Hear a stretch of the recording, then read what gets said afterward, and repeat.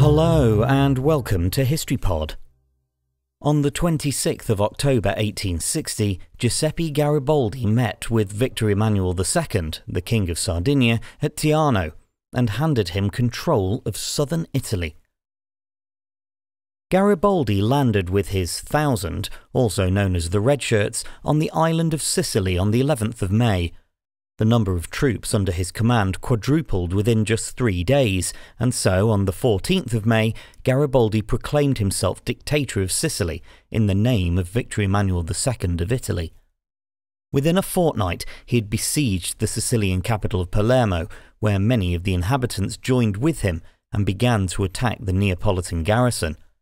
Despite the arrival of 25,000 reinforcements, the Neapolitans surrendered the city following an armistice facilitated by a British admiral, but not before the city had been virtually reduced to rubble.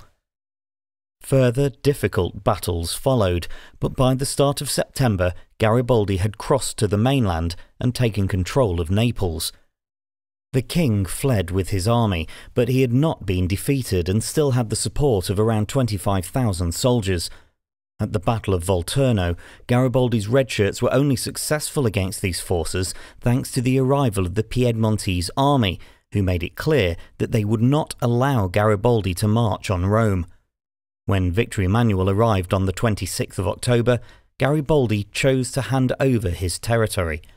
Hailing him as King of Italy, Garibaldi's surrender of the Kingdom of the Two Sicilies effectively ended any hope for an Italian republic, but was one of the most significant events in the unification of the peninsula. Garibaldi subsequently retired to the island of Caprera.